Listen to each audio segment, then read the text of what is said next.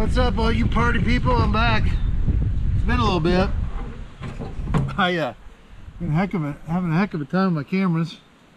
Got down here the other day. I wanted to do a 25 Creedmoor load workup in preparation to this PRS match I had this past weekend. Recorded all this footage, got back to download it. It says card error or some shit like that, so I lost everything. And then I came down here, did a big powder test. I used stay ball, 6.5 stay ball and some H4350, and did a big ladder test on those. I was getting crazy numbers. Now mind you, in that mix, trying to get that 6 arc ready for my dad to shoot, or for me to shoot in this match, because my dad, he shot with me this past weekend. 75 years old, he got out there and gave it a shot.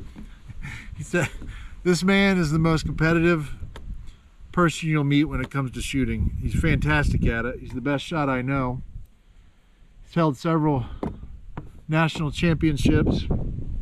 He was offhand pistol guy for the longest time, and got into trap shooting, and then would shoot 100s in trap shooting, got bored with that, and moved on to sporting clays and whatever. He's a great shot. Anyhow, long story short, he got out there and he was very humbled.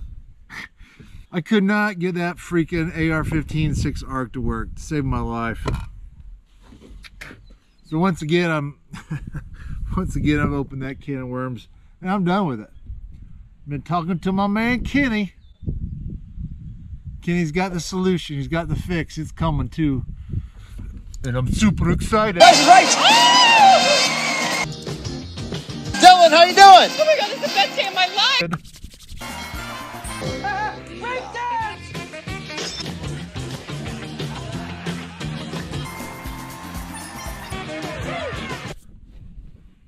You just wait. I got a treat for you. Anyhow, I'm done messing with that 6 arc AR-15, but during that time I loaded up some different charges and different loads for it. I'd set my lab radar for 105 grain bullets, so I got back on here, did a big ladder test with 25 Creedmoor. I was getting like SD of 10 and ES of 47, like across the board. It didn't make sense to me whatsoever. Then I finally figured out what was going on. So that was all for shit. So it's been a little bit since I got a video up, and that's what I'm going to do today. I'm golly, it's always something, man. I kind of over this 25 Creedmoor. You know, any baseball players out there, you'd warm up in the batter's box with a weight on your bat, and all of a sudden you get up there to swing and it's like, felt like a feather. It's kind of my theory. I was like, man, if I switch this back over to the 6 arc barrel, it's gonna be like shooting nothing. And so that's what I was gonna do. I worked up some loads, unscrewed everything, and I could not get the barrel off. So I've messed with my screws on this across the board. So I'm not sure it's going to be on, but that's what we're going to test today. I may not be able to get it off and have to shoot it at this PRS match I have coming up on Sunday.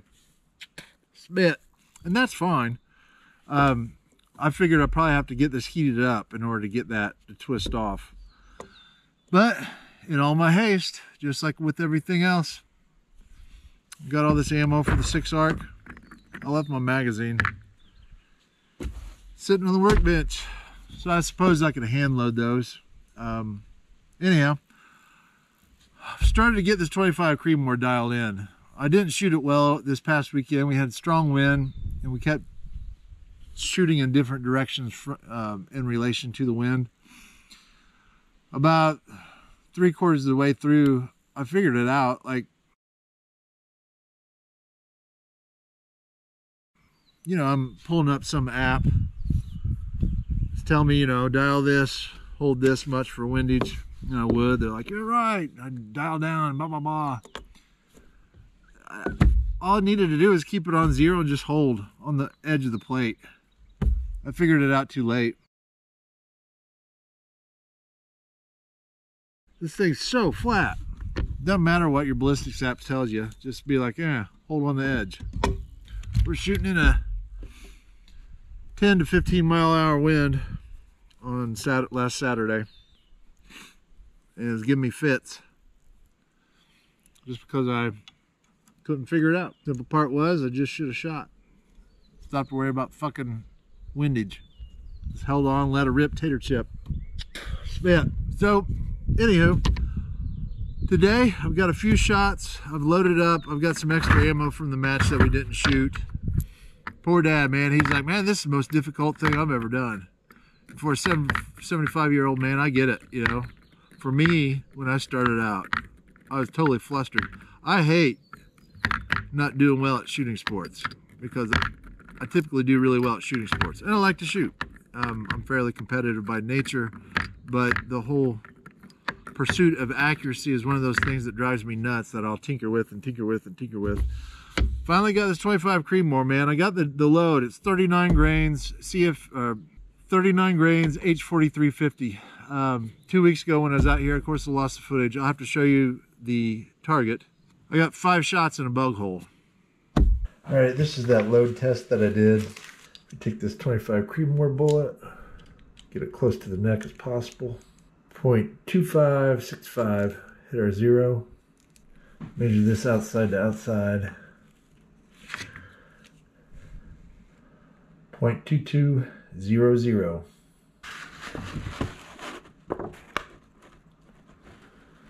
0.22. On those numbers, it was about an ES of 20 and SD of 10 on those 5 shots. Average velocity 2760. After I fucked with this whole thing and messed with it, I'm going to verify 0, and I'll show you some of the shots or some of the targets I shot with that load. One's still up on the backer down here. I have no idea where this is going to hit. We'll probably shoot at this steel plate and see where it is first before I go shooting at this target. It's all shot up. I've got some target dots down there, but we'll go test it out. I'm going to turn this lab radar on too, just to verify. It's about 50 feet per second higher than the last test I did on the same charge.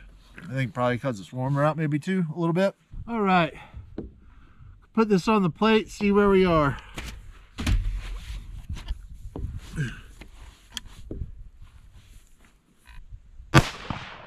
.2742. Still have my dope dialed in from the match. Imagine that was high.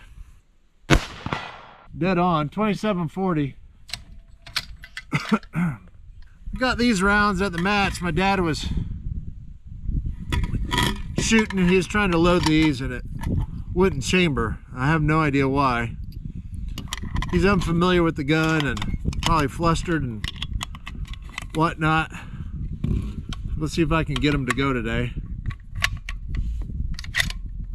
No, cannot shut the bolt on him. I don't know why.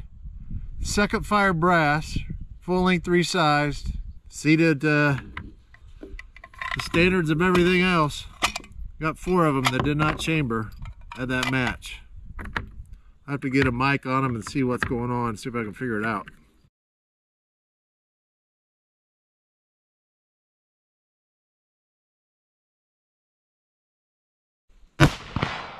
.2728, and it was low. 2739. Do one more for kicks and giggles for a 5-shot group on this. 2737. ES of 14, SD of 5.6 on a 5-shot. I had that one that was low.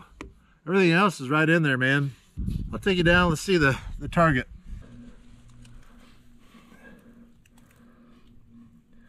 There's where I was aiming. That was my first shot. Cold bore. Actually, this is my second shot. My first shot probably is up there somewhere. Still had it dialed up to like 3.5 mil. There's my first shot. Second, third, fourth, fifth. The other day when I was out here shooting with my dad, get warmed up for this match. That's a 5-shot group at 100 yards with that 25 Creedmoor. 39 grains, H4350. There's the numbers. Average 2737. ES 14, SD 56. Highest was 27.42, lowest was 27.28. That's a little slower than when I was out here a week and a half ago. Same charge, so I'm not sure why, but I guess that's why you always get some readings before you shoot a match. I got a buddy coming out here. Hopefully, he's an old high school friend of mine, and I've seen him at the last 2 PRS matches I've shot. Hopefully he can give me some pointers. He lives right up the road and said he's going to swing by, and maybe I'll include you along on some of that. And my man Kenny, he's developed a new cartridge. He's wildcatted a new round, and I'm excited to get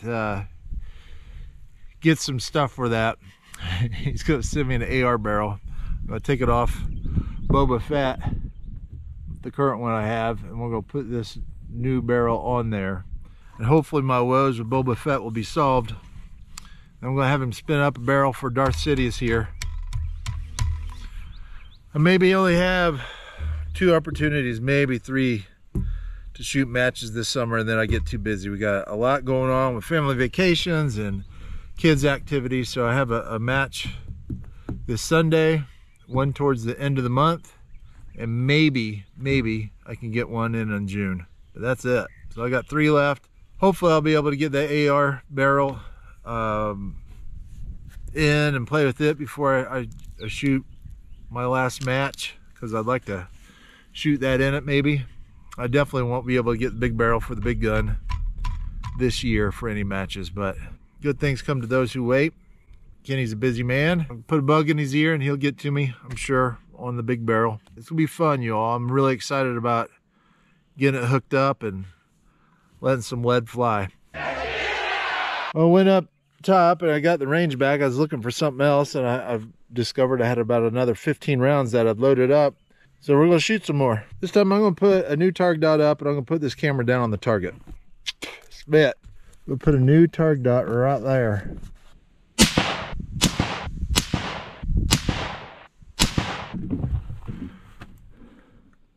Well, there you go. 1, 2, 3, 4, 5. Not that. Numbers were kind of crazy on this one too. I had one that hit 28 feet per second, which is weird because this load is usually 2740 to 2760 all day long. Only thing I can think of, those rounds were sitting in my range bag up there in the sun. Those are the rounds I just shot.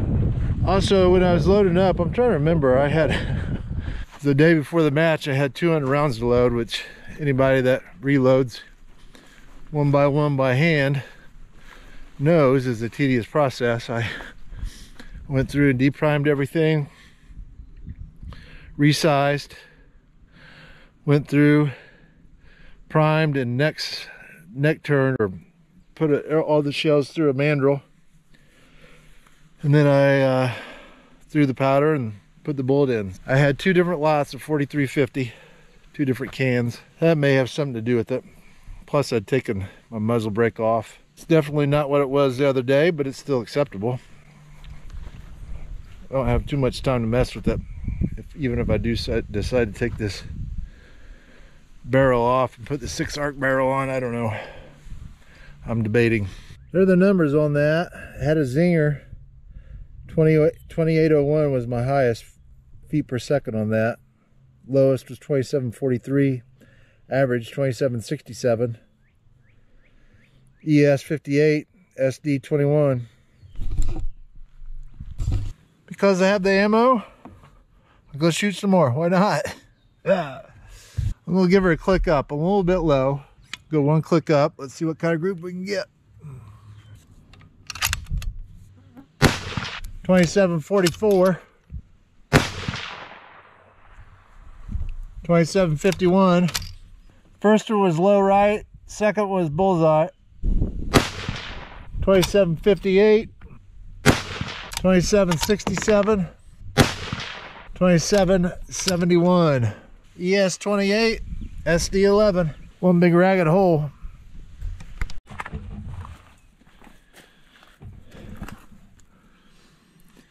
All right, there's a 10 shotter. I think that was from I have to go back through the footage. I think that may have been from the first string. I don't know, but I came up a click. Seems to be the ticket. I'm debating now that I got that barrel heated up, see if I can get it off and put that 6-arc barrel on. But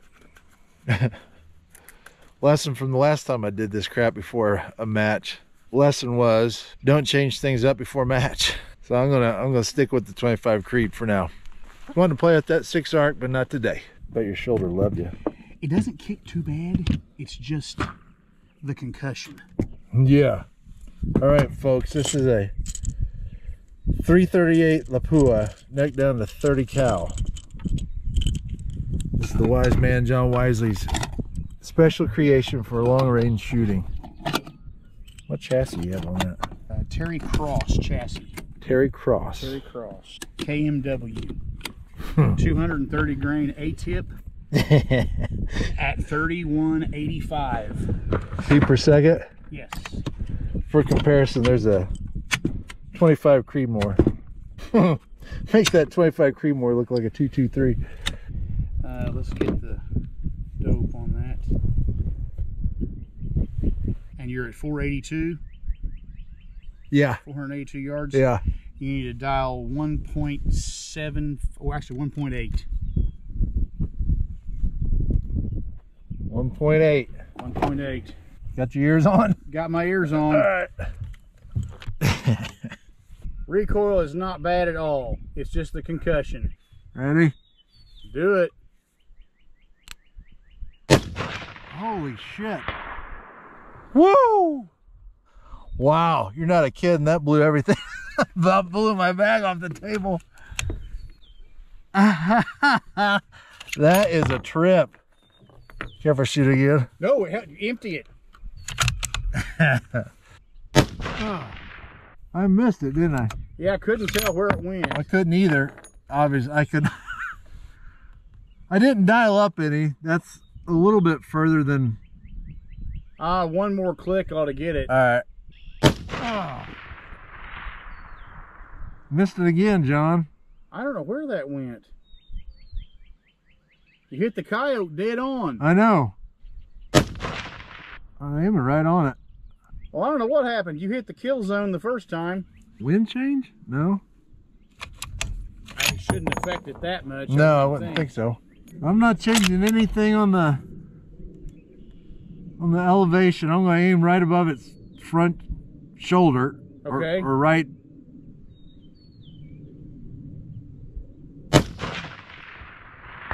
Yeah, there it was. So it's a little low left. Okay. From the looks of it. Yeah. Little low left. Uh-huh. Okay. You on the coyote again? Yeah, I'm going to aim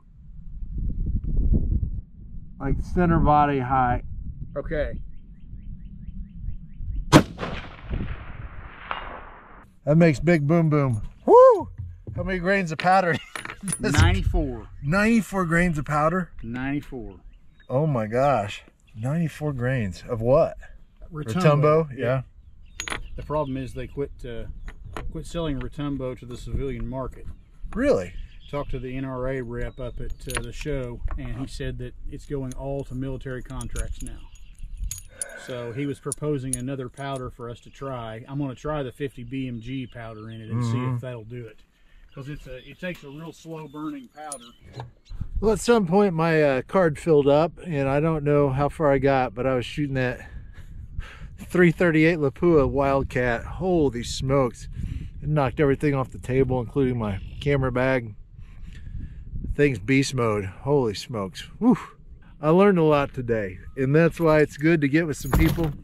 Again, y'all, this PRS thing is fairly new to me, and I'm kind of stumbling my way through it, and I'm getting better each time, and every time I figure out something new, learn something new. Today I learned 2 big things new, and I'll show you.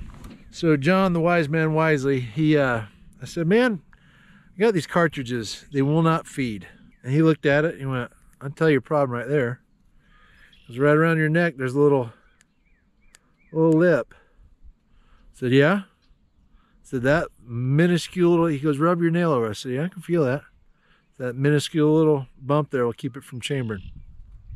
Learned something new. I got to prep my brass better, obviously. Second thing, huge thing that I learned new. So if you recall, I got back from that match a couple of weeks ago. I was like, man, I did terrible. I had all the wrong dope. I was out here that day trying to figure it out. I shot at 250, no problem. I put a target up at 300 yards on this. So I thought, dialed it in on my app on my phone for 300 yards and I was low. I'm like, well, that's not right. That means I got to add about 6/10 to it, 5/10, in order to make it correlate with where I'm hitting on target. So I did. I downloaded that whole drop chart, knowing that I didn't have internet service where I was going. And I was stuck with it all day. It was bad data, bad dope. I was out here. John the wise man wisely said he's got a pair of Swarovski binoculars with a rangefinder in it. Those are slick, I tell you. He's like, that's 438. I'm over here. Said, mine's not saying that. Said that should be about 380 or whatever. He's like, are you sure about that? It's like, yeah, I just got this last year. It's a Leica. He goes, oh, those are nice. I said, oh yeah, it's very nice. He goes, oh, I know what it is. I said, what's that? He goes, I shot a match. It's down in Georgia, I think it was. He said, everybody had one of these Leica rangefinders. He borrowed somebody's or had one, and it was way off. He shot terribly. He goes, little did I know it was set on meters instead of yards. He said, go through your menu, see what it says. I'm like, all right. So I started going through the menu. I'm like, here's something that says US. Mind you, I probably didn't read the directions on it. Probably got it. I'm like, woohoo, sweet, works. I was in meters the whole time. So all this stuff that I've been doing, you know, shooting and then putting in, thinking I got the yardage and then dialing it and it's off and all that. It's been the whole problem the whole time. Unbelievable. So that's why it's good to shoot with somebody who knows what they're doing. You may learn something. With that said, after I got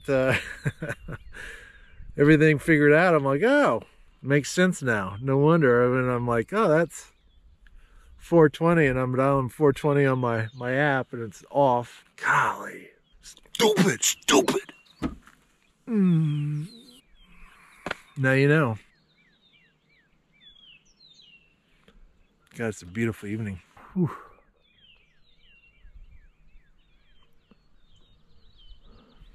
Cameron, if you're watching this, I gotta get these matches over with, and we will get your build out here and shoot it. I've just been so focused on what little time I have to get out here and practice. This whole time I've been practicing with bad data, which means it's all been for naught. For the most part. Got some loads worked up though. Jeez, Pete's. Anyhow, folks, I do appreciate you tuning in. As always, like, subscribe, share.